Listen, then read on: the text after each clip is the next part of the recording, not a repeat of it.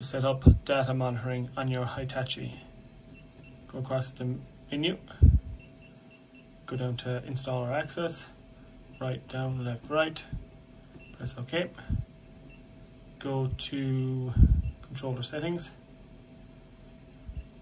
Sorry, not controller settings. Go to system configuration.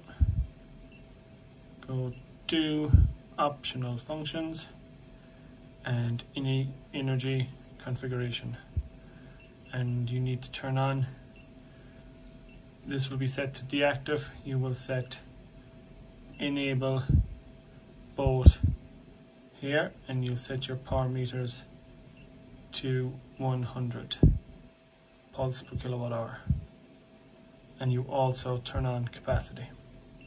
Once you have that done, you can then go to energy data, and you can see your input, powers. They warn you that it is total hot water. This is over today. You can change that to the current week, and you can change to the current year. If I press OK on that, you can go down over the 12-month period. So 2,000 kilowatt hours last year, 2,500 this year.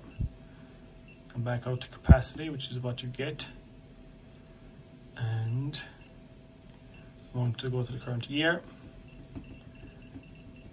and hopefully we can make that better. Just the COP are roughly over 2 at the minute. We take these figures with a pinch of salt, and there we go.